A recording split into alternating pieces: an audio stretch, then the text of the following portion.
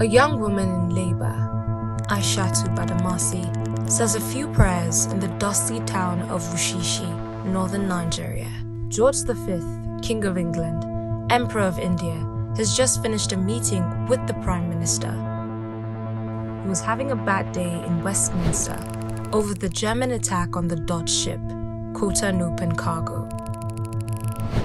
Arthur Richards, the Governor-General, was sleeping on his breezy veranda overlooking the Lagos Marina, unaware that a future successor who would shape the fortunes of many of his 45 million subjects and their descendants was about to be born.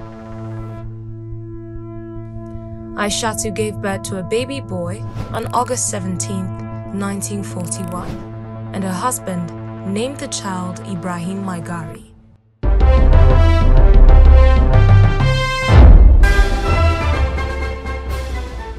General Ibrahim Badamasi Babangida is the former president of the Federal Republic of Nigeria, as well as the commander-in-chief of the armed forces.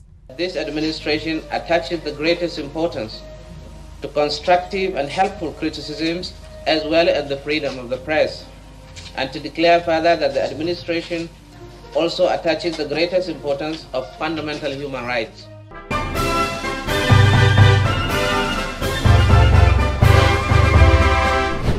In the life of Ibrahim Babangida, the amount of detail is huge, but the interest of the character does not fail.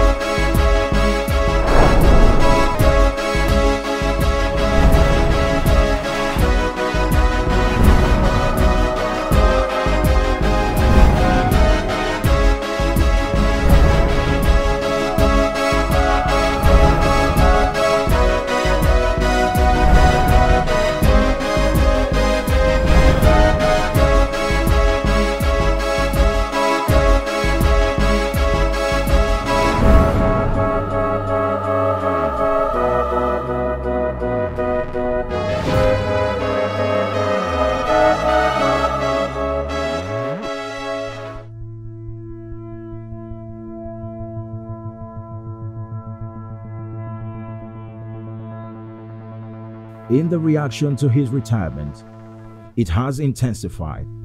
He is someone about whom it's almost impossible to be neutral. People are fascinated, appalled, and delighted by him. Many think he saved Nigeria. Many he destroyed it. The only thing that unites them is their interest. As he is passing from current controversy into history, his interest is undermined. General Ibrahim Badamasi Babangida is becoming a national archetype around whom arguments will forever swell. And because of his military background, his policies and beliefs and his character, he is a global archetype. He is a leader against whom all others are measured.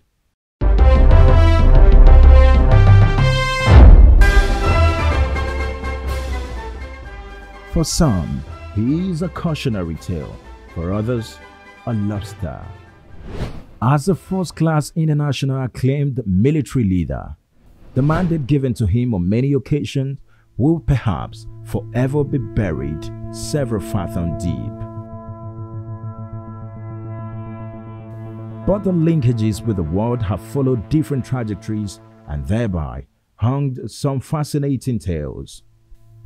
He was there in the 60s when the first military coup that resulted in the killing of leaders from northern Nigeria took place on January 15, 1966.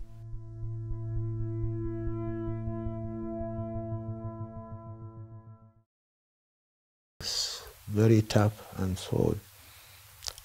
In the front, the motors, all on a location, and the bomb, they are in chunks that were falling on us. And fortunately for me, it happened on the right. I have it on the right. So it saves my heart. But it got into my lung. It collapsed it for a short period of time after the time I went to the hospital. And that was what happened. I was fortunate. I was able to be evacuated on the same day, just by providence. And I got to Lagos Teaching Hospital. And one of my very luck was that I met a professor who is a Nigerian, a professor called Elebute in Lagos University Teaching Hospital. He said, I have two options. Either remove that shrapnel, but he believes it will stay for a long time. So it is still there now. It got in 1969 and is living very peacefully in part of my lung. I have no problem about that one. This is what he said in 1969. I did my exercises and so on. But that's the situation. He was there in the mid-70s when some military officers led by Colonel Buka Suka Dimka threw the country into darkness through the assassination of late General Ramat Murtala Mohammed.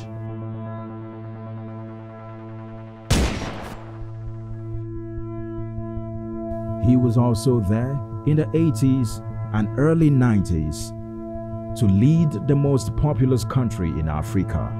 General Babangida's experience is a good example of innovative diplomacy in a difficult terrain.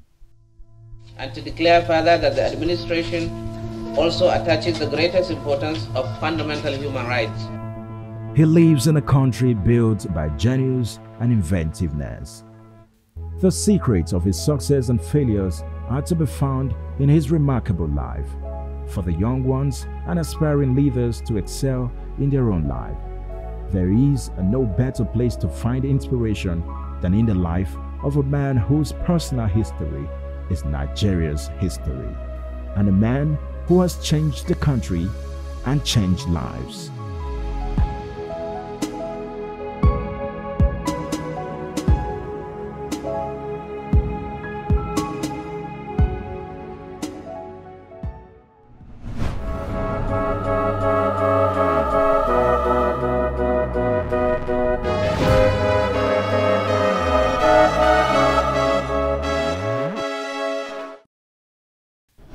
"74 kilometers west of Minna, capital of Niger State, lies Wushishi, headquarters of the local government that bears its name. It is a fairly developed local government headquarters with modern amenities. The roads in the inner section of the town are well laid out and tarred. They bear the names of important citizens. In the early part of the century, Wushishi was a small rural settlement said to have been founded by the Nupe, who still predominantly are there. Like a magnet, Wushishi attracted people from the western region and Hausa and Fulani from the northern Nigeria, and minority ethnic groups from almost every part of the country.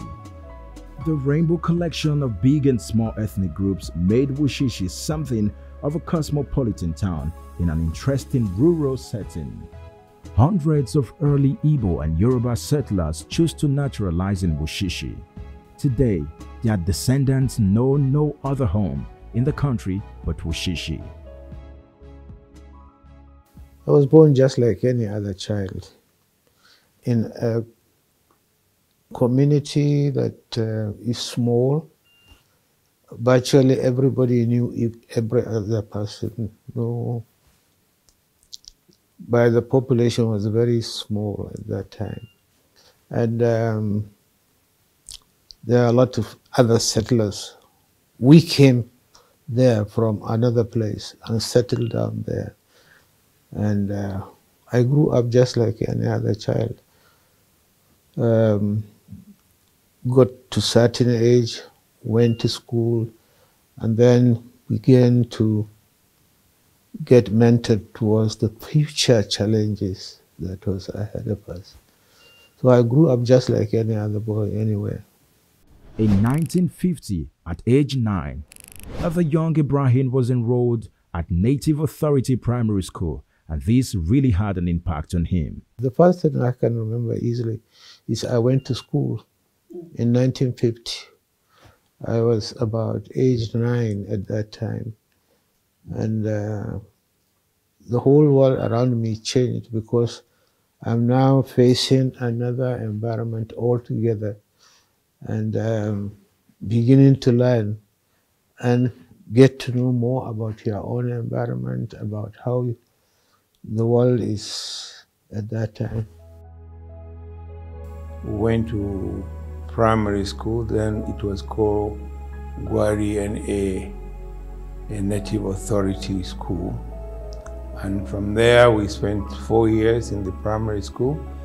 And then we moved to what was called senior primary school in 1954. From there we went to Bida Secondary School in 1957. So we grew up as children in Mina, playing around like any other kids that do.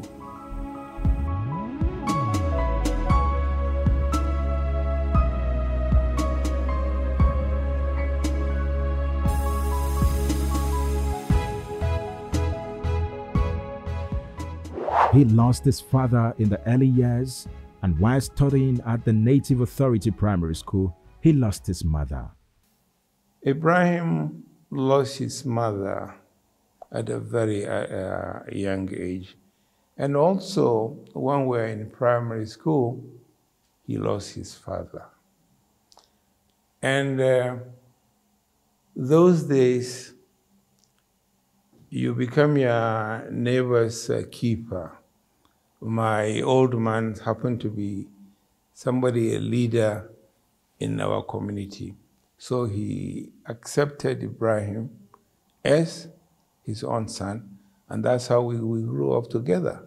And that's what kept us as a family. We are a family, although of different parents, but we grew up together as a family, and I'm happy to say up to today, not only between me and Ibrahim, between our children, they are all together. So that's what our parents have planted that is germinating into our relationship. The incident got him close to the family of another young man, Abdul Salam Abubakar, both of whom have remained close till date. Indeed, me and General Ibrahim Badamasi Babangida grew up in Mina. He's a year older than me, so we are in the same generation. And in actual fact, we went to school the same day in 1950 when my father, whom IBB considers as an uncle and as a stepfather, sent us to school. The young Ibrahim was very diligent in his education and was outstanding that he stood out among his peers. As we grew up, certainly General IBB showed some qualities of leadership. And what I vividly remember while they were there is the fact that he was a head boy, even at that time, and a very good performer in the academics. because when we play in children, he always appears to be the leader of the pack, and we followed him in whatever games boys do. In 1956, a reading competition was organized for the senior pupils, and Babangida and his friend Abdusalam Abubakar won it. The prize was a princely 6 pence. Each pupil received 3 pence. Their joy knew no bounds. I remember specifically during our primary school days. At that time, in the early primary years, we were taught in vernacular. So we were taught in Hausa. I think in the 3rd year, then you start learning English. I remember very well there was a reading competition in Hausa, and myself and Babangida came first in that exercise. And I remember very well we were given 3 pence as our prize, and that was a big deal. It became the story in the small village. Oh, these young people have won prizes and were given 3 pence, and of course 3 pence was a big money at that time. So these are some of the issues that really come to my mind that I remember, besides some other escapades when we go, you know, hunting, or when we go plucking mangoes and so on and so forth. Well, just like any village people growing up. The award was won in Babangida's final year in senior primary school. He had ended it in style.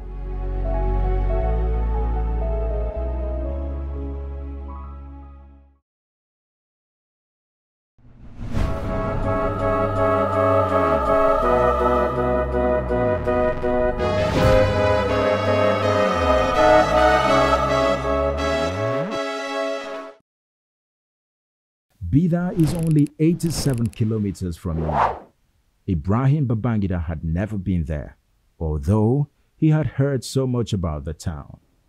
In January 1957, Babangida and his friend Abdusalam Abubakar were put on the Baro Badegi train from Mina on their way to the provincial secondary school, Bida.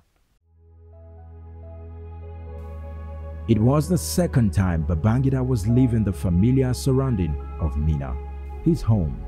The first time was almost a year earlier in 1956 when he and Abubakar left Kaduna to represent their school during Queen Elizabeth's second visit to Nigeria.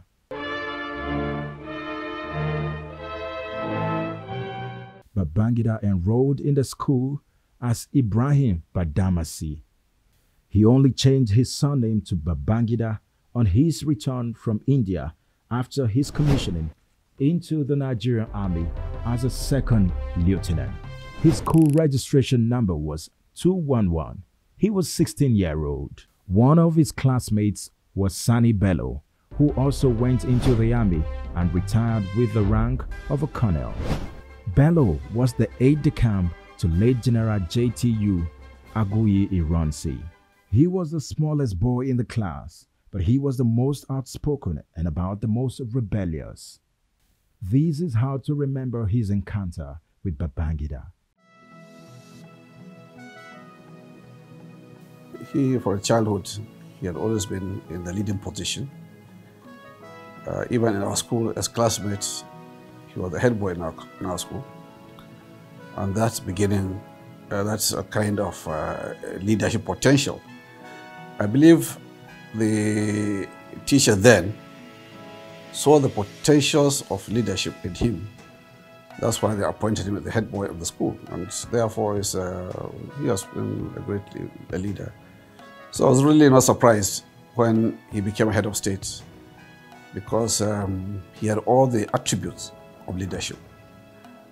He was patient, he was intelligent, he was caring, and I think most importantly, he was very loyal to his people. You know, he was loyal both to subordinates and the superiors. So I think he had been a very good potential leader. He had, his leadership traits. I would not be surprised that he became a head of state in Nigeria. In 1956, he was enrolled in one of the renowned secondary schools in the prestigious colonial Nigerian government college, Bida. The school was very, very well established because we got the first black principal in 1903. And that's remarkable because it's still colonial times, you know. So we have been very proud of that we had a principal at that period of, and this is the school that I found myself in. They have been very proud of that achievement. While in the institution, the young Ibrahim was a shining light, and through his sportsmanship and academic performances, his popularity soared in Mina and its environment. Because not only were we classmates in school, but also in the same house in the school. So literally every day of our school lives, you know, we're always together and we became very close friends. He was very nice. He was very generous, he was very caring, and extremely popular. So as a growing up, he was a role model student. He was quite good. He was a head boy, even at that time, and a very good performer in the academics. We had clubs, we had Boy Scouts, we had young farmers and so on. And I did a lot of sporting activities. Soccer, cricket, and a little bit of hockey. He's still doing it. He came physically, addressed the students then, when he was the military head of state, a kind of inspirational speech so that they would be good boys and face their studies. Again, he assisted the school, and that is why you have the fence around the school premises. You have seen the gigantic IBB library named after him. It was his handwork. Babangida left Bida in 1962 with glowing laurels. He won honors as head boy, as well as in academics, football, hockey, cricket, and athletics. Whatever his performances in class were, no one could take away from Babangida the fact that he remained in view of his teachers, one of the best boys the school ever had.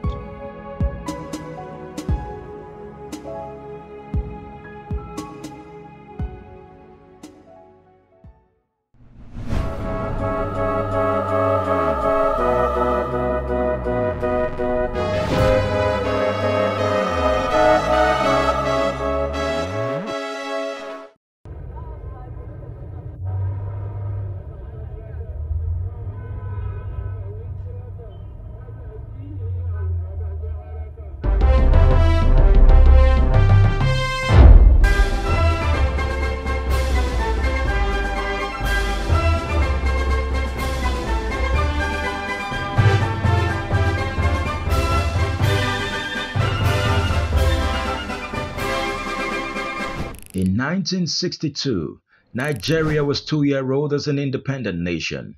Many of the colonial administrators and professionals were still in government, helping the newly indigenized public service adjust to changes in the country's circumstances. The northern region was particularly short of trained indigenous manpower.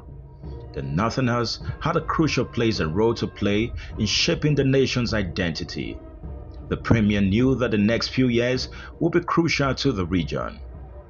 If it did not produce the required manpower, it must continue to depend either on expatriates or other regions. It was a new political game. In 1962, Sir Ahmedu Bello visited the provincial secondary school Bida.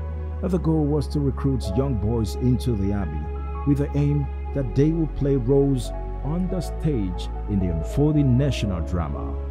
During our time, there was a surge for getting younger generations, especially from the northern part of the country, to join the military.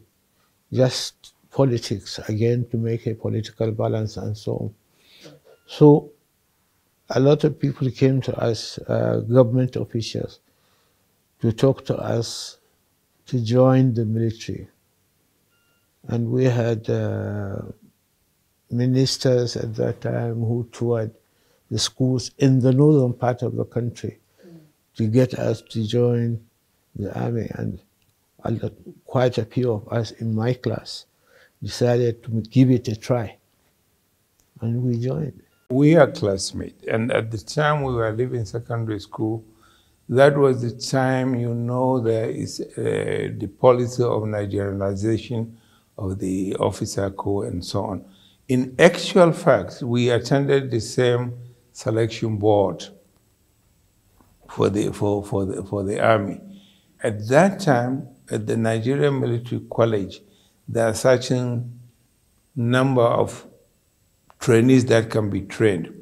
So Babangida's group were ahead of us. So they were selected to go and start training with people like General Abacha, like Ted Mukuro, the others that I can remember. Then we were in the waiting list. The same influence that drafted him into the army or made him interested to become an army officer is the same drive that took me to the military. The entrance examination and the interview were conducted in Kaduna on July 3rd, 1962. Late September 1962, Babangida received a letter through their family post office box in Mina. In the letter dated September 24th, the Assistant Adjutant General, Royal Nigerian Army, informed him that he had been successful in the entrance examination into the Nigerian Military Training College, Kaduna, and was directed to report at the Depot Royal Nigerian Army, Zaria, on Monday, October 15, 1962. The resumption was later deferred to December 10, 1962, and on December 8, 1962, Ibrahim Babangida took one final look at his school and walked out into the uncertainties of the larger world to begin a journey that would put the name of the young Babangida in the history book of Nigeria forever.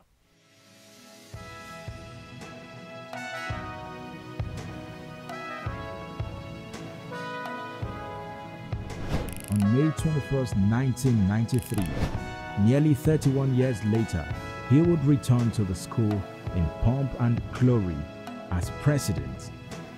The timid, lonely orphan paid homage to his roots where it all began for the last time.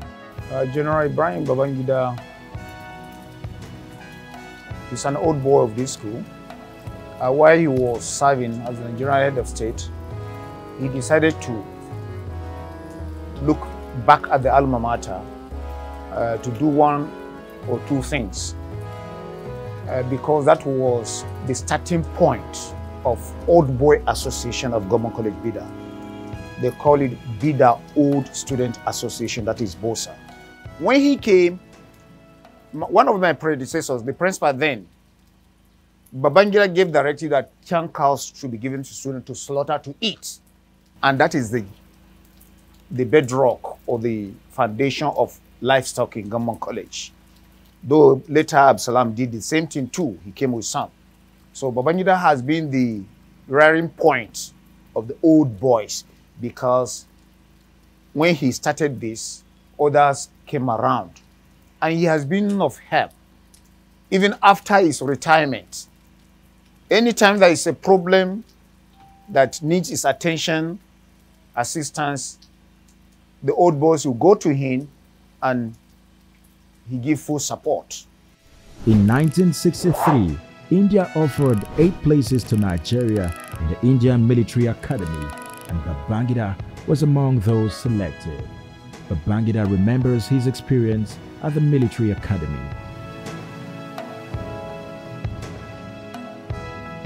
When we went to India Military Academy, they just finished a war with Chinese in India. All the training was very, very tough. We started with over 2,000, but hardly 300 passed. So it was tough, both mentally and physically. If you are not physically tough, you will never make it in India at that time. This is one of the experiences we got, was to be trained to remain tough.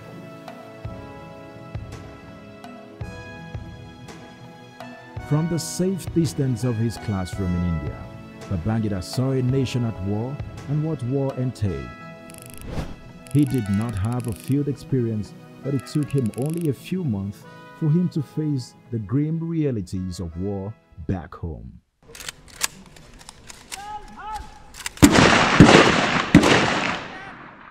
At the eve of 1966, the shadow of Nigeria's political crisis had begun to lengthen, drawing the new nation inexorably under it. In desperation, the political leadership had perhaps inadvertently involved the military in the resolution to suppress the mayhem and restore some sanity to the troubled spot in the Federation. It is debatable if the decision of the political leadership influenced the thinking of the 5 young majors who planned and executed the overthrow of the Balewa administration in January 15, 1966, but the involvement of the military in the resolution of the bloody civil crisis bound to give, and it did. The politics became the politics of tribe, maybe in certain states even a little bit of religion in this, but the tribe seems to give the impetus in the political movement. And we did quite a number of things that I think personally put an end to this internal cohesion that we have. And we don't seem to learn from them. Even today, people are still talking about nationality, ethnic nationality, this and so on, which unfortunately I think is bad. At 3 a.m. January 15, 1966, Lieutenant Ibrahim Babangida returned from cockrolling to his bachelor pad on Kanta Road, Kaduna. He did not have to wait for sleep. It came almost immediately. He hit the bed. At about 4:30 to 5 a.m., there was a repeated banging on his door. Babangida explains the situation thus. Living in Wharf Roads at that time, and I had a friend by name Christopher Ubukwe. We shared the same flat, or bachelor officer quarters at that time. I came back. I was a young officer. We do a lot of night outing and going to parties and so on. So I came back late, and then about 1 hour, I had the knock on my door. He calls me Ibrahim. He said, "Ibrahim, wake up."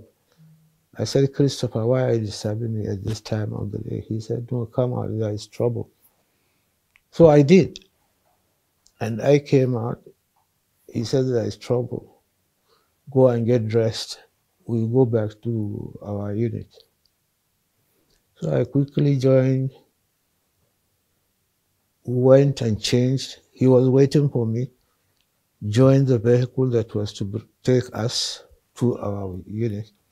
And then as we moved towards our unit, on the road, I knew something was wrong, because the road takes us through Ahmadu Bello, the Premier's Lodge. We passed. As we approached there, the whole place was on fire. And we talked a little with my friend Christopher. He said this house was, there was trouble in the country because it looks to him there was a coup d'etat. So we went, got to our unit at that time, the Reki Squadron. And our commander then was late General Hassan Usman Kassina. And he collected us to talk to us, to brief us about what was happening at that time. And I remembered one phrase he used. He walked, he was a very studious person. He studied a lot. So he was just walking on the, just like we are sitting here in the corridor. So he said, he pities this country because what happened is bad. One of his finest phrases was, a coup succeeds coup. So at that time, I understood what he was trying to put across to us, that maybe this is the beginning of problem for this country. And behold, it was very prophetic. What he said came out to be true. On July 29, 1966, there was a counter-coup and the young Ibrahim actively participated in it. 200 days after, Aguiyi Ironsi assumed office as Nigeria's first military dictator. He was dead. The coup that brought him to power had given birth to the country's second coup. For 3 days, Nigeria had no government, but on August 1st, 1966, 30-year-old Yakubu Gowon became the new head of state and commander-in-chief of the armed forces. In the words of Mr. Asika, the rebel leaders ought to know when enough is enough. The agony of waiting for a new leader was over. They should call a halt to the shameless deception of innocent Igbos with reports of fictitious victories on the battlefronts.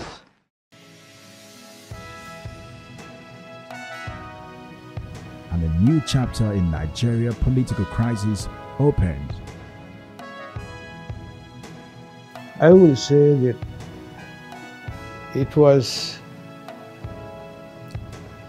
the general feeling at that time that the coup was one-sided. Most of the actors, participants, were from a particular part of the country. Even that could not be 100% true, but the majority, the planner, for example, is from Midwest, as we called it at that time. The Igbo from Midwest, Asaba area, and so on and so forth. So there was the feeling that is one-sided, so it's not right. So people were sort of made to be agitated for a revenge. And that was happened. It permeated through the military, those same feelings that made it easier to stage a coup against Iran's.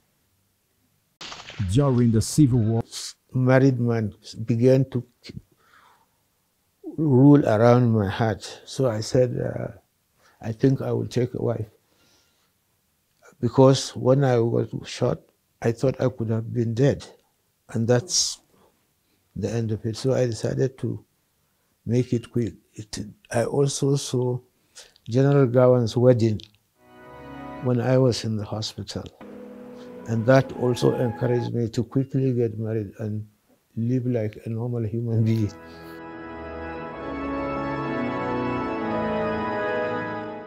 Ibrahim had met the young Miriam in 1964. I first met her sometimes in about 1964 or 65. But I knew her simply because I was related socially with her uncle.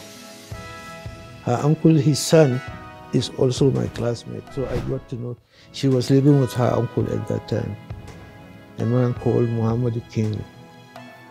And his son, who is my colleague, is a retired Major General Garba Dubai. And this is how we met. He also talks about the virtues that endeared young Miriam to his heart. She is a very patient person and can easily tolerate a fellow human being. She can understand the weaknesses of human relations. And that was what impressed me about her. After the war, he was at the Nigerian Defense Academy, and he described his experience thus. The experience is good in the sense that all we were doing is to impart knowledge onto a younger generation of people who are coming, especially military. And we trained people to believe in the country and to be prepared to fight for the country. So our training is mostly all, if you take them all together, you find we concentrate more on leadership. He was my company commander, Ashanti Company, SS3, which is Short Service Corps 3. And by appointment, I was the cadet sergeant, and he was my company commander. He was then a major. And being a company sergeant, that is an appointment given to leadership in the course. It's more or less like when you are in secondary school and you have a prefect. So once you are a prefect, you have a link with either the tutor or with the principal. So as a sergeant, cadet sergeant, I had a link with him. At all levels, troop, platoon, company, battalion, and so on and so forth. So all we are putting into people is the whole concept of leadership. That's number one. Number two, the concept of country first before every other thing. When I first got into Nigerian Defense Academy as a cadet, and the encounter is like kind of incidental, because we normally, the junior cadets, the new cadets are putti. Putti is a kind of exercise that the senior cadets put the junior ones through, the new cadets through. So it was one of these afternoons, we were out on putti, and then he was a major then, and then the company commander of Ashanti Company was coming from his company, Ashanti Company, towards Burma. And I think it was between Abyssinia and Burma Company frontage that he met us with the senior cadet putting us, and the senior cadet said, "Stand still." Then we all stopped what we were doing, and he looked at us and smiled, and I smiled back. Then the cadet now said, "Clown," because we are not allowed to be called cadet at that stage. He said, "Clown. Why are you smiling at the senior officer?" I said, the senior officer smiled at me, so I returned the smile. Despite the toughness of the exercise we were doing, I was still smiling, and that's marvelous in my belief. And then subsequently, within that January 72 to March, before he left, our path crossed again with some of my instructors. And that also went very well. We were able to impart those into. You can hardly find any soldier today who will tell you that he preferred secession of the country, or he preferred somebody that impinges on the unity of the country. These are all what we prepared the minds of the younger generation? Training in NDA, that was 1975. I was posted directly to Armored Headquarters when General Babangida then, Colonel Babangida was the commander of Armored Corps and Center. So I was privileged to go there, to pay my compliments and also, know him and see him. I've been hearing of him before then, or just hearing about him. But physically, that time I was able to meet him on one-on-one after my training in NDA, 1973 to 1975. Well, I'm proud to say that some of the best and the brightest officers in the Nigerian Army came from that corps. We had a lot of very prominent Army officers who served the Army very well, and a lot of them also served the country in different capacities like governors, ministers, and so on and so forth. After nearly 9 years in power, some sort of disenchantment with the Gowon administration had set in. Agitation and corruption and ineptitude against him and the state governors were rife.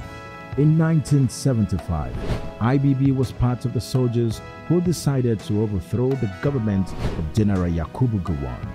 Gowon received the news of his ouster in faraway Kampala, Uganda, where he was attending to summits of heads of state and government of state organization for African Unity, OAU.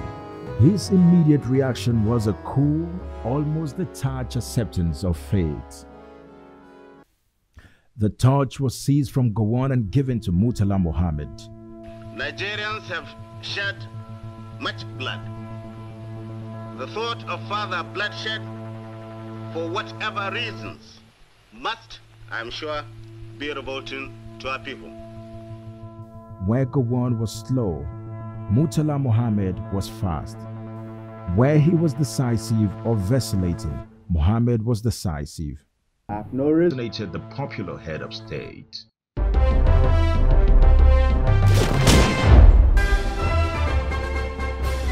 As the morning event began to unfold much later, Babangida came to realize that he had escaped ambushed on his way to office that morning.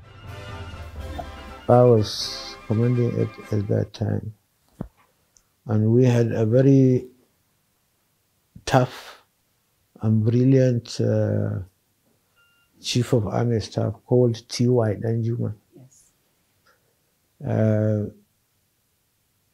When the coup was announced by Dimka himself,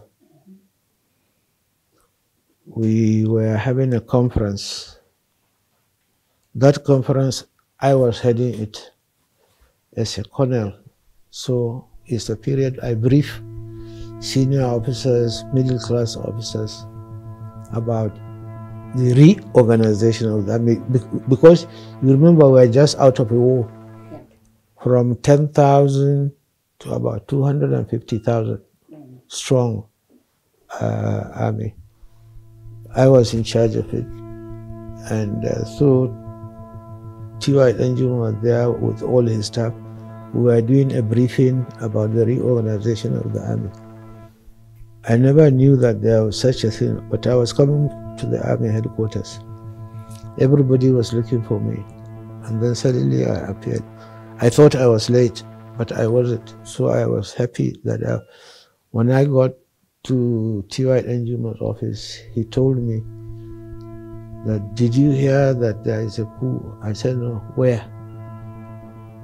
Because there was announcements, music, and so on. What I later found out was very revealing. I was supposed to be killed or captured on that particular day because of my formation where I was commanding, or the people staging the coup considered me and my troops fairly dangerous. They shouldn't allow us to have access because we can make trouble for them. I was coming out of my house. Normally I had a tradition. Once my car When I see my driver indicating where he wants to go, I have a tradition of asking him to change direction. So getting out of my house, he indicated right. I said, no, go left. We will arrive at the same objective, but preferring this road. But I gave him the option to choose any of the roads. But at the gate, I will tell him the last word. And I went left. That saved me. That saved my life. Because those waiting for me were on the right. I wasn't informed. It's just God. The coup was quashed. The government was saved, but Murtala Muhammad was dead. Babangida became the hero in that brief bloody drama. As far as the Nigerian public was concerned, everyone has played a supporting role to Babangida in it. He was the victor.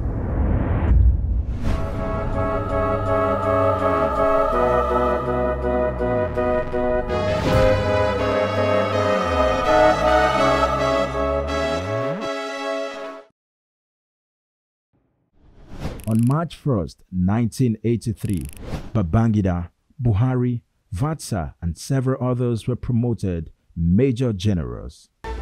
While some regarded this promotion as an attempt to persuade them from toppling the Shagari administration, suspicion about Babangida's ambition was still strong.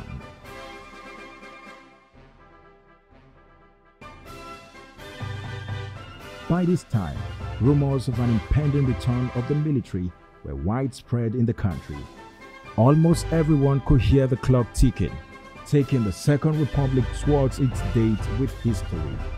Finally, in the early hours of January 1st, 1984, Shagari's administration was toppled and Babangida actively participated in the coup. Again, somebody with different perception now can see it differently. Coup d'etat was the in thing at that time. So you have to justify it, and I think it was justified. Insecurity, corruption in the country. And this is what all our training is all about the security of the country, about corruption, and so on and so forth. A coup only succeeds whenever there is a frustration in the society. So the society brought about the coup because the society was frustrated, it wasn't happy, it wasn't satisfied, and these make the environment very conducive for staging a coup d'etat. In the regime of General Muhammadu Buhari, he became the Chief of Army Staff.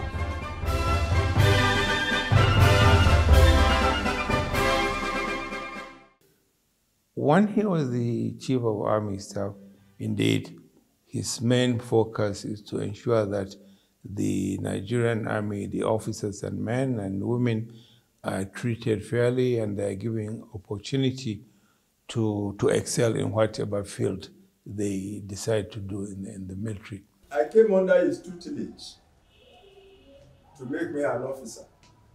That's why I say he's my mentor. I was a cadet and he groomed me up as an officer. Up to today, I appreciate all his efforts and all the 64. I think we are about 10 or 11 remaining.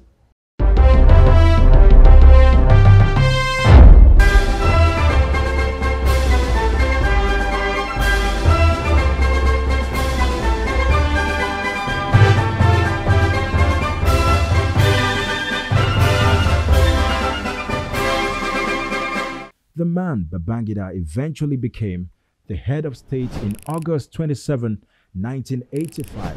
The cordial relationship he had maintained with both military and civilians through his years in the public service paid out for him. He had succeeded in constructing a vital bridge between the two worlds.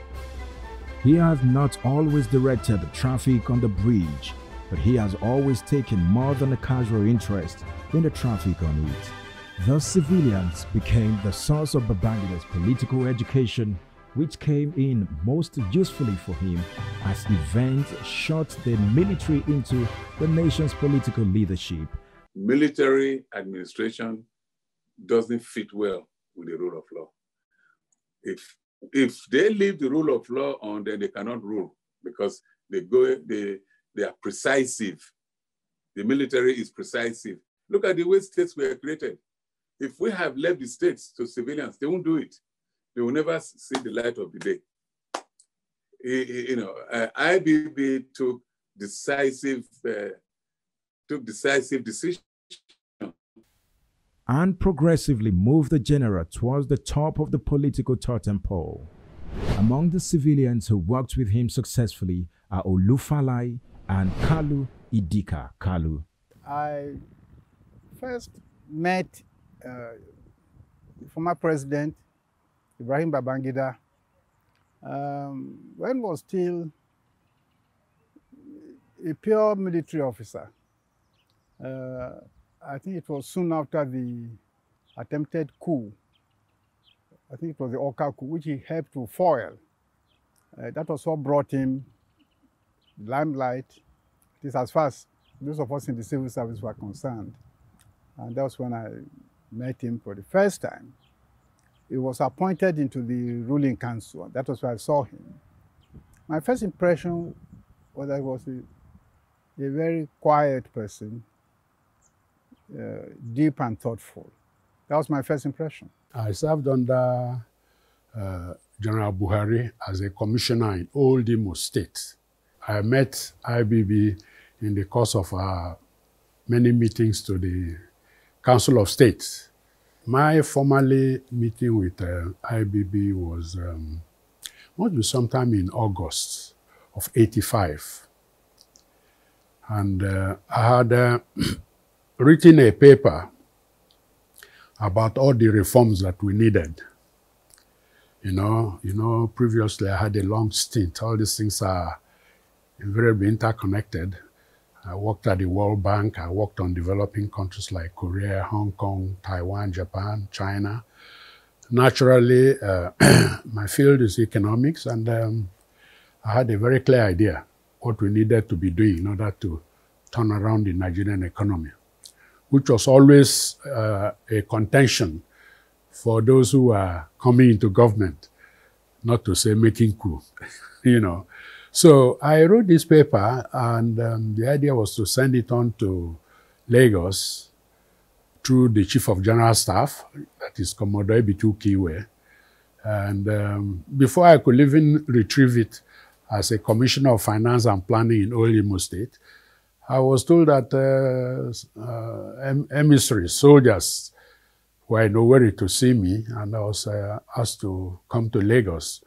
After a brief explanation for why I was required in Lagos, Commodore Ebitu Kiwe ushered me into the presence of General Babangida, and I was asked to explain what I thought we needed to do. And I went ahead and started discussing. And I was quite impressed that they were very prompt, straightforward to the issues. Even as military men, they were interested. These are some of the things we expect to see more from our civilians, but the military seemed to have a very quick knack for getting on with the business. So I explained the sort of things we were going to do. And I did mention, incidentally, that I had actually written a paper on the subject. They asked me if I would go and retrieve it. I said, no, I can discuss it. So that was a very good impression on my mind about what military administration could be able to perform once the leadership is sound and ready and properly trained and disciplined and, of course, imbued with all the attributes for people who have come to change those aspects of society. When he was military head of state or president, I didn't meet him officially, but I met him at home through his wife when we went to visit Her Excellency, his wife, Miriam. And he's somebody who interacts with people personally. Even those who worked with him, he works, you know, they are all like family. That is why you find that there is nobody who has worked with IBB that is still not with him, if that person is alive. Because that he has this magnetism, he has this charm, this charisma that is irresistible. And he goes out to make sure that, you know, he feeds that relationship. Babangida has a phenomenal memory. I mean, look, this is from a personal point of view. I met him first in 1980 when I was doing national service in Mina. As a youth corps, I was living in the Army Officers' Mess in the hill, in Mina.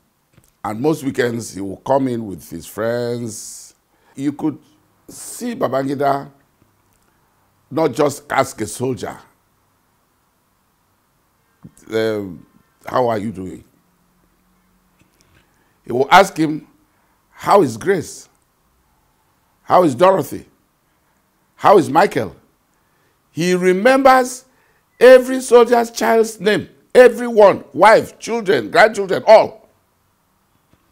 And it doesn't matter how many people are standing there, he will remember all of them, except he never met them.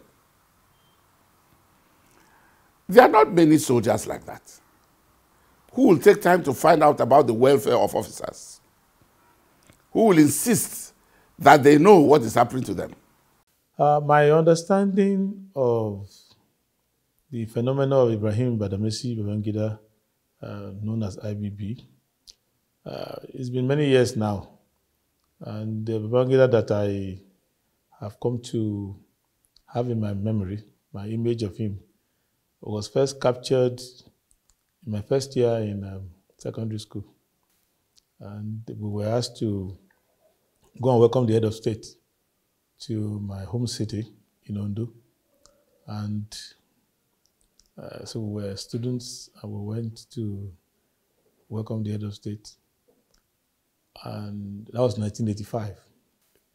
Somehow, it was supposed to be an impersonal thing. The head of state driving by this city, and the children will wave at him and will wave the flag, and that will be the end of the story. But somehow he managed to make it memorable, because my uncle had died in 1966 in the military coup. It was GOC in Kaduna, and about the first or second person killed in the coup of 1966. It's a very important thing among Ondo people. And we revere him, and everybody has that memory. And General Babangida came out of his car when he saw the statue erected for Ademulegun at Ife roundabout in Ondo. He came down and went to the statue and gave a military salute. It was like, to my mind, like someone coming to my home to pay condolence. That's how I felt about it. So it didn't look to me anymore like a military head of state or a president just driving by. I felt like, okay, this is somebody. As a child, I felt very happy. I admire him as a very young officer when I was also in service, when he became the military president in 1985. I mean, his leadership charm, his charisma, and his captivating smile was such that we were quite hopeful. IBB is one Nigerian leader who massively transformed the Nigerian political tradition and altered the Nigerian political space. I will remember him mostly for MAMSA, an agency of government which was created to mobilize Nigerians. And Mamsa went to villages, engaging Nigerians and preparing them for democracy. That impacted positively and redirected the thoughts of Nigerians. Babangida had unleashed the winning streak. Soon, the eyes of cynicism began to tour the human traffic pond across the bridge. Right from the first day, Babangida cut the new picture for himself and his administration. Only 4 months after Babangida took over and was still grappling with the winning confidence of Nigeria and the international community, the devil stepped out of the shadows. In early December 1985, a coup plot to overthrow him was discovered. If Babangida found this shocking, then even certainly found it even more shocking because it allegedly involved one of his childhood friends. For Babangida, he was really disappointed due to his close relationship with Maman Vatsa. He was my classmate. We went to the same school, and a very, very close friend also when we were growing up. He joined us. He was in Abuja, which is now Suleja. He joined us in 1959 in Bida. And in Bida, we became very, very close friends all the time. If Vatsa actually participated in the coup as alleged, a question arises as to why he would want to plot to overthrow his childhood friend. That question may never be satisfactorily answered, partly because Vatsa is no longer alive and partly because some of the stories about the alleged friction are exaggerated and rather too fanciful. Meanwhile, the story of Nigerian economy has been a tale of strange paradoxes. In the 70s and 80s, all the traditional economic indices pointed to a buoyant economy. An oil boom fueled gigantic development projects in the building and construction industry and other areas of economic activities. Still, in 1985, when Babangida came to power, the country could not boast of great and dynamic economy as it was beset with a very weak industrial and technological base. Helpless dependence on massive importation of machineries, spare parts, and raw materials, and poor infrastructural facilities such as power, water, and roads. The Structural Adjustment Program, SAP, was Babangida's answer to the programs and the vagaries of the national economy. But the acronym SAP soon became the object of both veneration and derision in the public. What we did was not IMF inspired, because a lot of people in the media thought that even though we said we are not going to take the loan, we eventually went to take the loan. We had a look at it, and maybe we have some of the best brains. Some of them I knew also worked for World Bank, International Monetary Fund. So they know everything. They know what, and we are there to know what we can take and what we may not be able to take. And we have a Nigeria-made project or program that I believe is going to be for the benefit of Nigeria and both the benefit of Nigerians. So we told you all that and then began to come with a program that you can reasonably assimilate and live with it and work harder so as to produce. The government is no longer in production, which is not easy. The ordinary farmer is not gaining much as a result of his hard work, because we have a restriction, government control all the time. So there is no incentive at all. So we said, no, open it. We opened the economy. We allowed all of you men who are ready to work hard.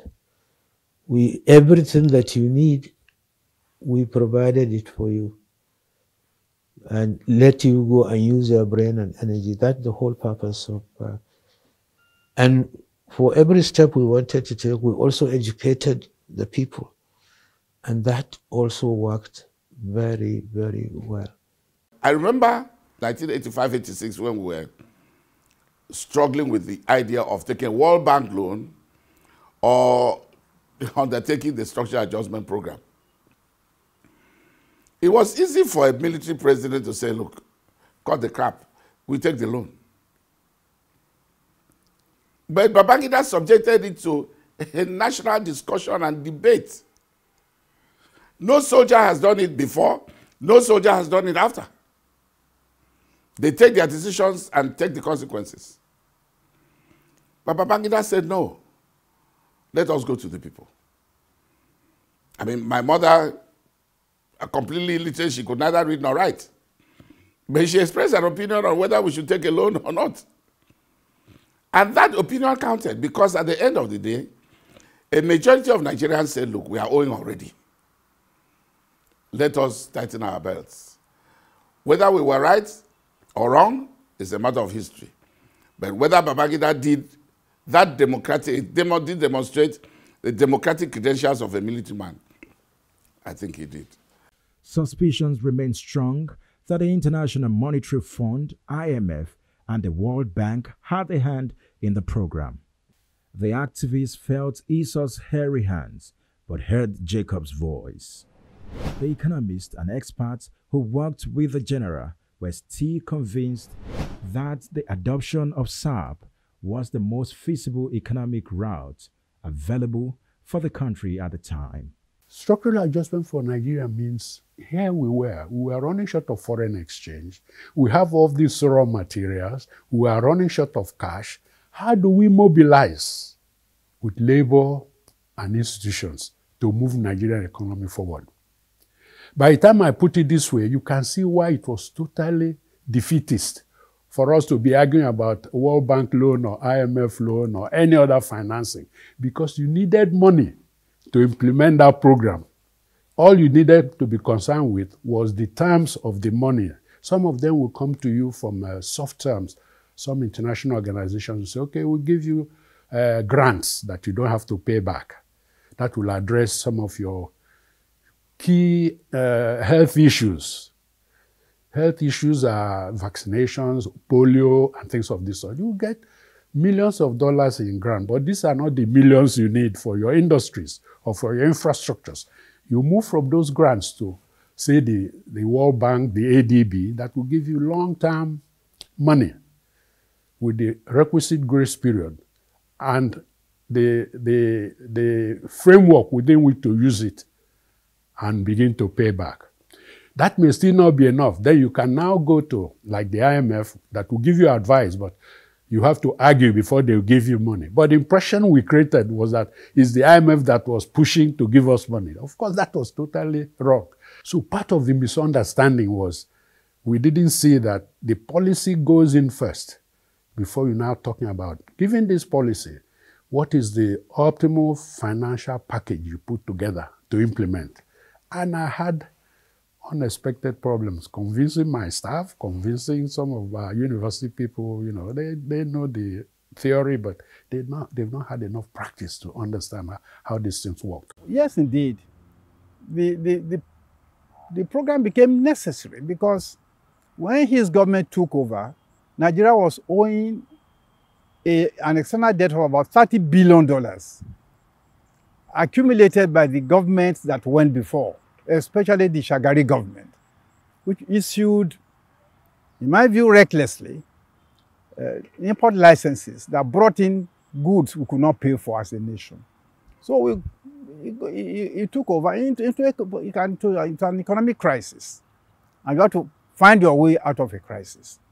And the first thing he did was to get Chase Manhattan Bank of New York to help us to ascertain the size of the debt. And they were able to reject a lot of fraudulent transactions that were added to the debt stock. So that's the first thing he achieved. Got rid of the false claims. And then the ascertained debt came to about 20 billion, and then we attacked that subsequently. So, all in all, of course, I supported the program because it was the way forward for Nigeria at that time, in those circumstances. While the debate over the adoption of SAP was yet to abate, and with the dust still swirling around Babangida, a new dust storm circled around him. On October 19th, 1986, Dele Giwa, editor-in-chief of Newswatch magazine, was about to have breakfast with the London bureau chief of the magazine, Kayode Soyinka, in his house on Talabi Street, Ikeja, Lagos.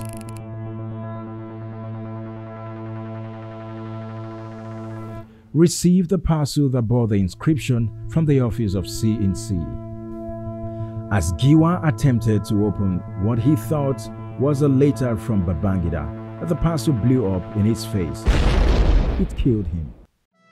The mother shocked and horrified the nation both by the novelty of the murder instrument and by its cruelty. It was the first profile killing of a Nigerian journalist in Nigeria.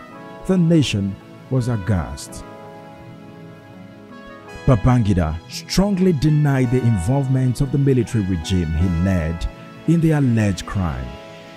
Well, it was pinpointed to the military, but I want you to know that it's not just possible for military to pick up a rifle to go after one person or give a bomb after one person to kill it.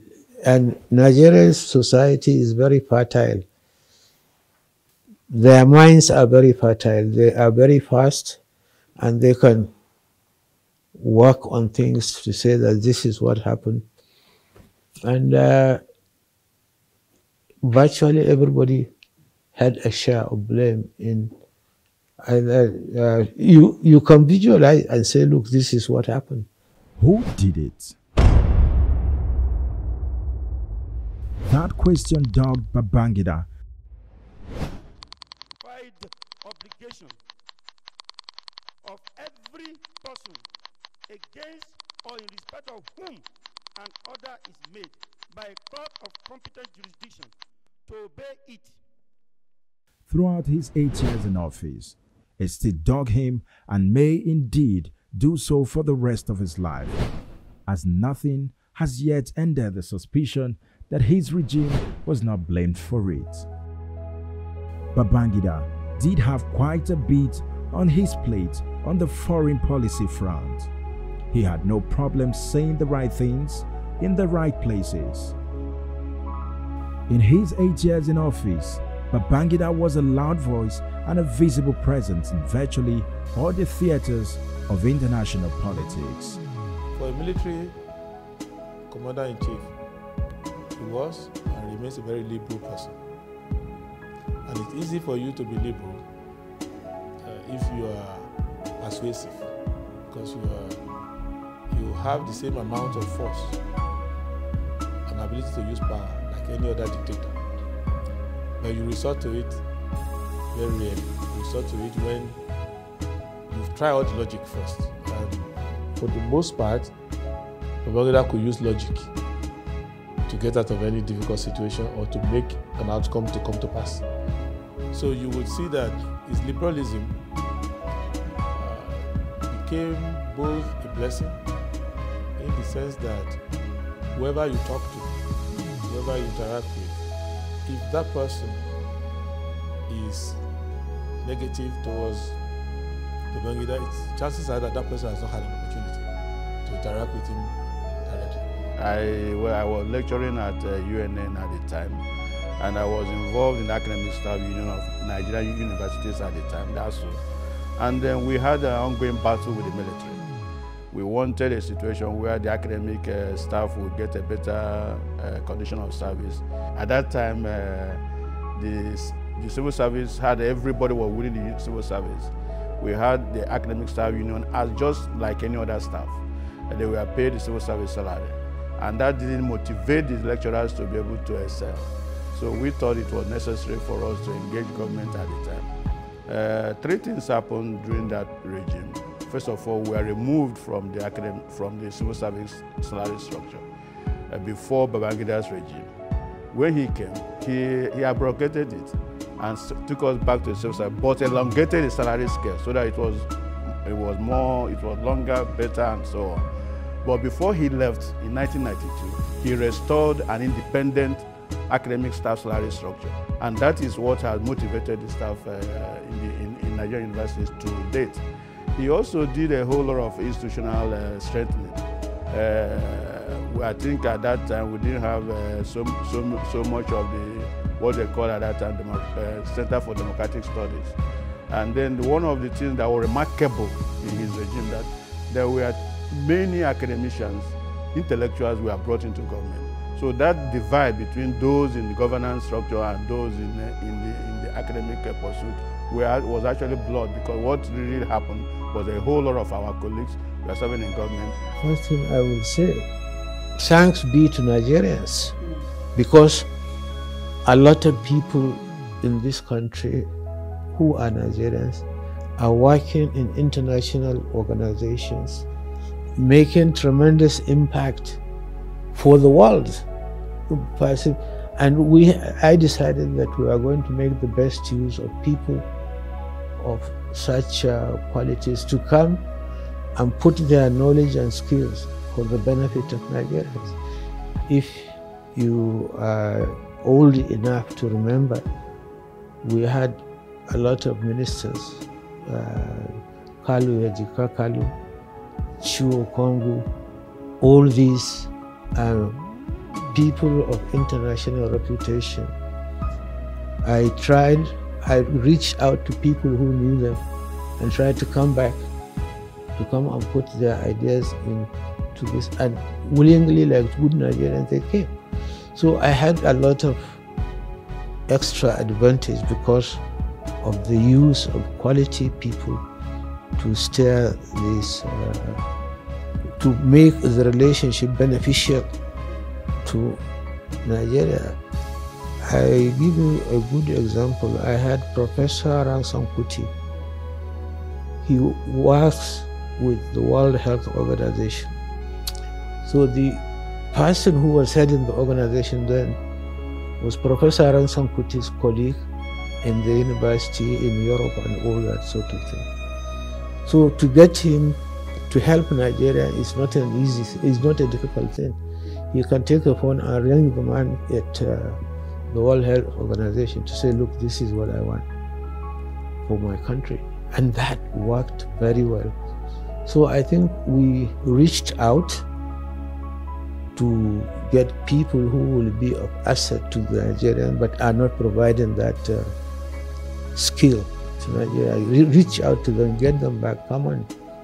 IBB phenomenon, is one of the few military administrations that recognize the importance of intellectuals, right? If you look at his cabinet, it's one of the highest intellectualized cabinets in the history of this country.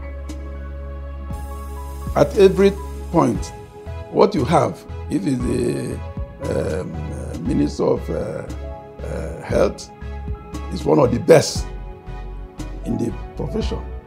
You go to Science, one of the best in the profession. You go to Ministry of Wars, one of the best in the Attorney General was the president of Nigerian Bar Association. He was picking the best profession, among the best.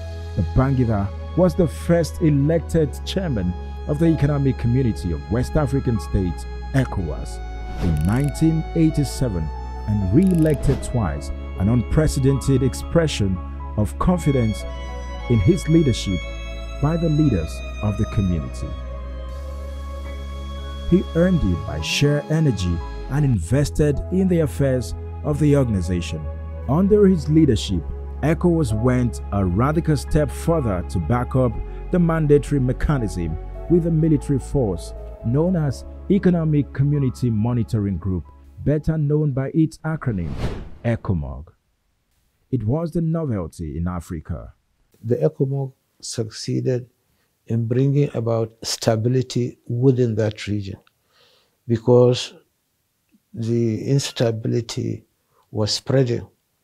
It is Liberia, it is Sierra Leone, and so on.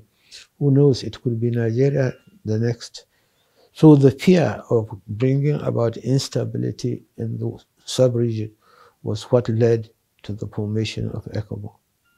But it's not easy because you have 16 or 17 member countries who have different background, different orientation.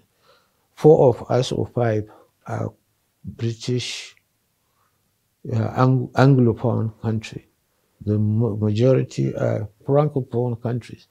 So you have to apply a lot of skill to convince them, to work with them, to get involved in projects like this. And it is also a blessing for the first time in Africa and the world, you form up an organization that will protect just member countries, will protect, what do you call it, economic community of West African states.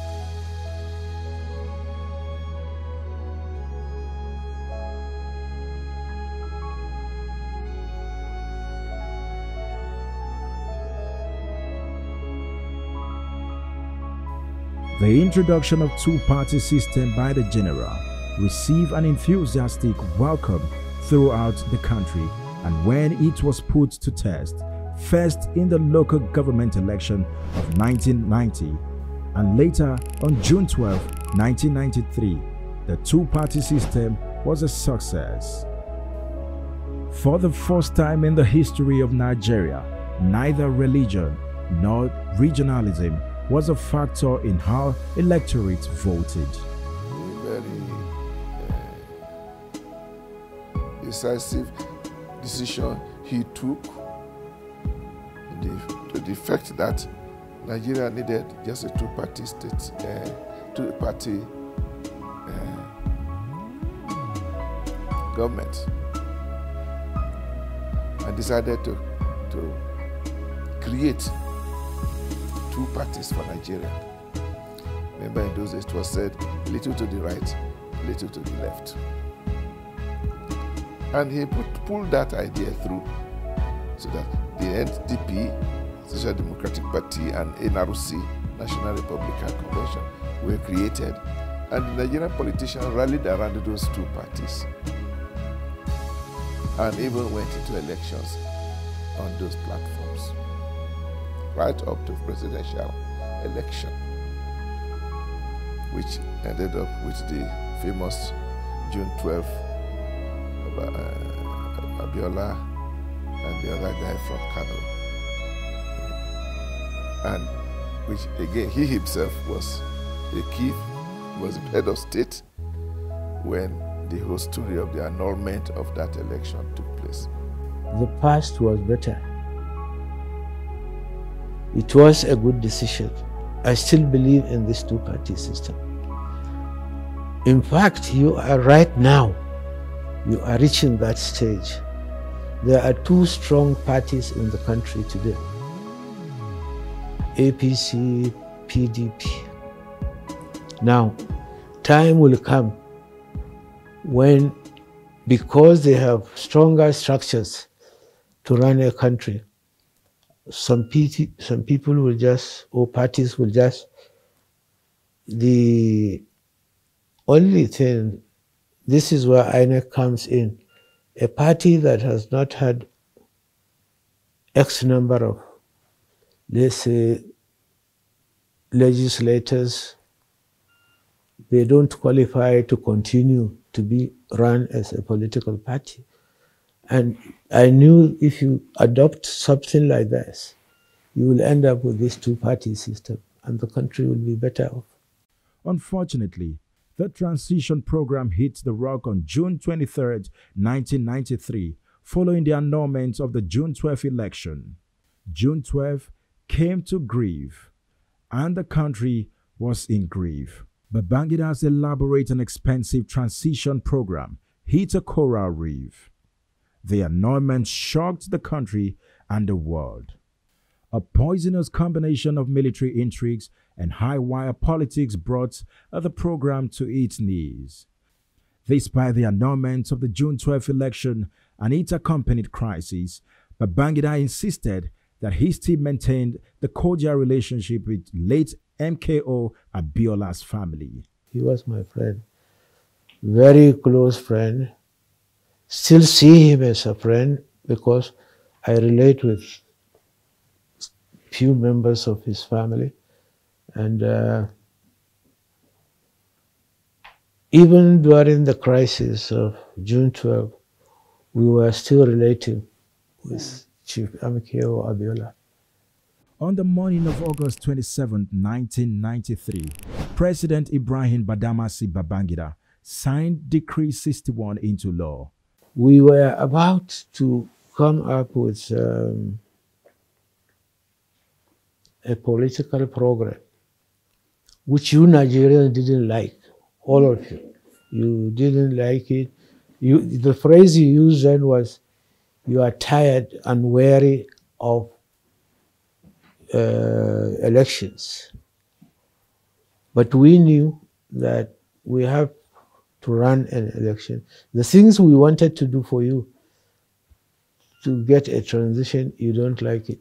So we set up a transition committee, a transition government, a contraption, you call it in Nigerian press. So we set up that contraption, quote and unquote, to run the country for a period of 6 months to usher in a new government. The Shonakon's government had a life. It has a period of 6 months to run as a government. But the Nigerians are not prepared to go through that system. And we are sensitive to the call by Nigerians. And you don't like it, you don't like it. The popular phrase then was, the worst military regime is better than this contraption. Don't forget, that is given impetus to coup d'etat. And after, if you had followed what we did, in February of 1993, Shonakon's government would have gone and an election would have been held so as to usher in a new government. But because you provided impetus to the military and to Abacha for that time, he swept aside the contraption sometimes in November of 1993. And instead of staying for 6 months, Abacha stayed for 5 years. You called for it. When I say you, I mean the people. And I told you earlier that a coup d'etat only succeeds if the environment is conducive. So there is a frustration, in the society. There is a frustration. Abacha's regime did not turn out to be the regime that you are looking for. Without stroke of the pen, Nigeria had a new government. It was neither elected nor did it come to power through the barrier of gun. It was a political contraption without precedent in the country. Later that morning, Babangida left Aso Rock, Abuja for his hilltop villa, Niger State. His 8 years in power had ended. Babangida had since left the stream, but his tail is still in the water. Those who want to dismiss him as an irrelevant quality in national politics have problems doing that. June 12 has remained his albatross, his cross. He will carry it for the rest of his life. June 12 is indeed a messy epitaph to Babangida's 8 years rule. Fate does have a cruel sense of humor. I am an advocate of the school of thought of democracy and June 12, and the annulment of June 12 by his administration actually misrepresented his leadership personality, and that remains the grudge many Nigerians will have with him. I'm sure if one were still around when June 12 occurred, surely I would have advised against the annulment. I'm not saying it would have been accepted, but I would have advised against it, definitely, because I never shied away from giving General Babangida advice that I consider to be honest and in the national interests of Nigeria. You know, it can be very lonely to be in office, in high office, very lonely. And there are many factors at play that unless you are close to the point of action, you will not know what is happening. I don't know what forces combine to create the annulment. I've listened to various versions, but I don't hold General Babangida responsible for whatever happened to me. So when the history is written about Nigeria and about the involvement of the military in the political development of Nigeria, surely Babangida will feature for good or for evil. Those who like him will say he was a wonderful man. Those who don't like him will say it was a bad news for Nigeria. And I imagine that is why he got the nickname Maradona, meaning skillful operator. Indeed, he's an amazing leader that he will have to live with the history of the June 12 saga.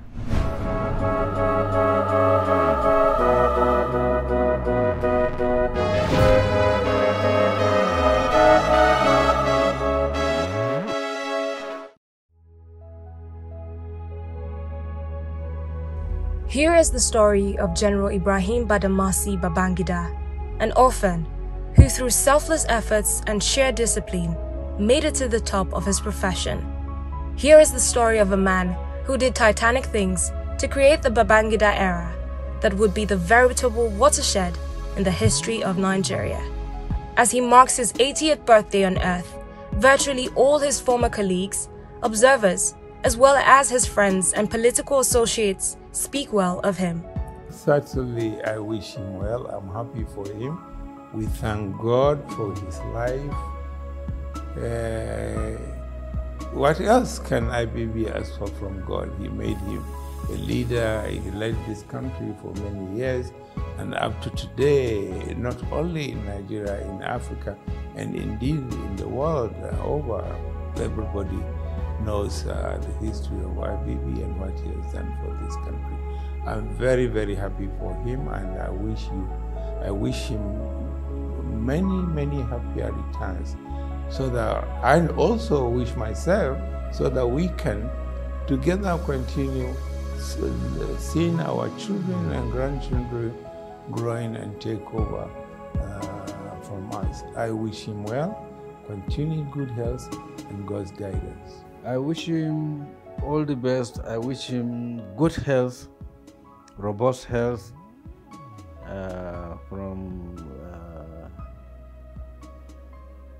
and another thing I would wish him is to see Nigeria back to normalcy, especially the insecurity problem we have. I wish IBB will sit down and be happy to hear that the problem in the Northeast, problem in Niger Delta, problem in Northwest, Southwest, the whole country, we are at peace.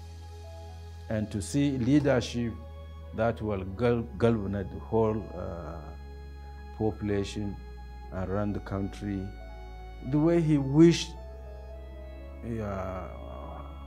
when he was the leader of this country, or even near to that. That is my wish for IBB. If he has that, I think the remaining years he will spend so peaceful. Well, he has already lived long, so for me to wish him a long life, I think is an understatement. I wish him, definitely wish him good health.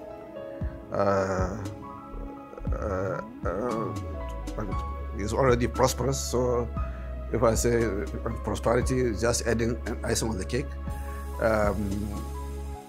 Definitely continue to serve Nigeria and Nigerians, and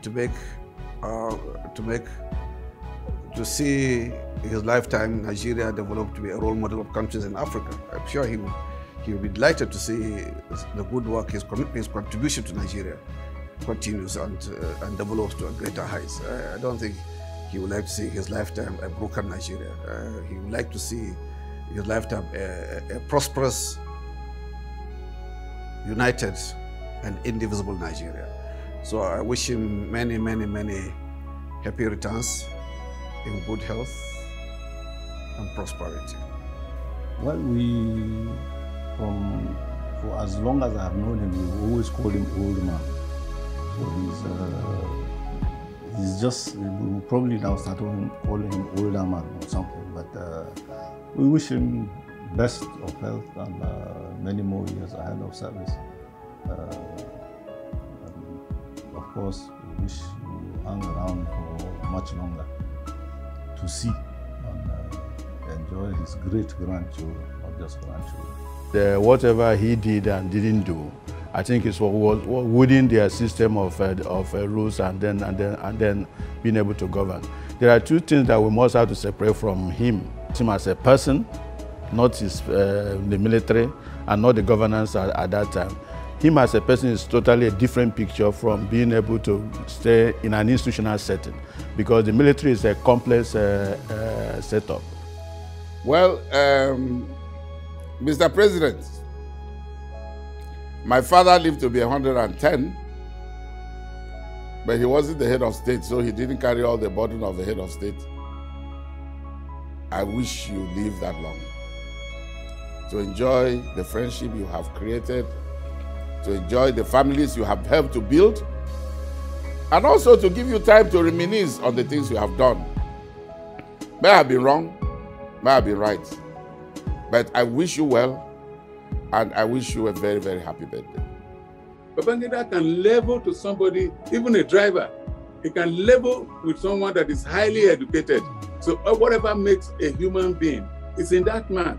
And there are a few things I copied from him. Let me just quote him. You start to see obstacles when you remove your eyes from your goal.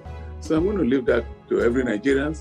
You should continue to smile so that we can see the gap teeth and know that God is good. I am humbled and privileged to say a word or two on the occasion of the 80th birthday of who I call a big boss, General and President IBB, Ibrahim Babangida. I will wish him a happy birthday, and I will wish that he has many, many more years on earth to guide us in this country. And finally, may God grant him all his heart desires. I wish him long life, and I wish him a healthy life. I wish his health will improve greatly, significantly. He should bounce back. I want to wish him good health, wisdom, for him to continue the good work he has been doing to people. At 80, he has seen everything. He was everything. So I wish him a very long life, very healthy life, and prosperous too life. So he had made his own contribution to the nation better than to their own. Only that way we can build a prosperous, a united, and peaceful Nigeria. We want to congratulate him for his 80 years. I wish him longer life, a prosperous living, good health. I wish one day he will come back to Government College again to see the good things his old school is doing. Yeah, I wish him continuous Allah's guidance, good health, because I'm sure at that age, one cannot run away from one element or the other. But with faith in Almighty Allah, which I'm sure he believes strongly in, we'll continue to pray for his good health. IBB at 80 is a leader who came, who saw and conquered. He remained a reservoir of wisdom for the young ones to exploit. Well, I wish him what I wish myself. I'll be 83 in September. As you can see, I'm still very much around. I thank God I'm still physically and mentally awake. I still go to my farm 3 times a week.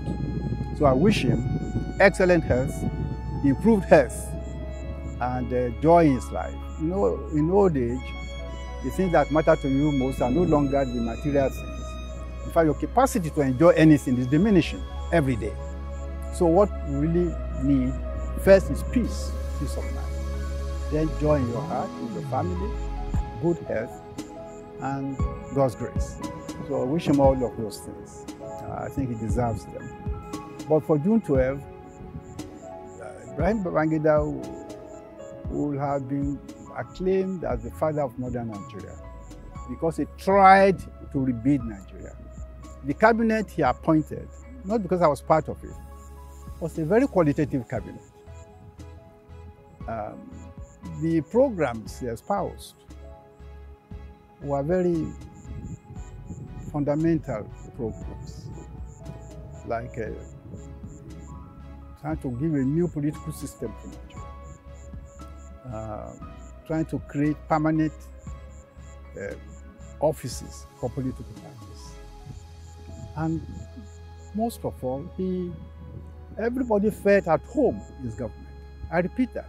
Every one of us felt at home in General Babangida's government. It was not so before him.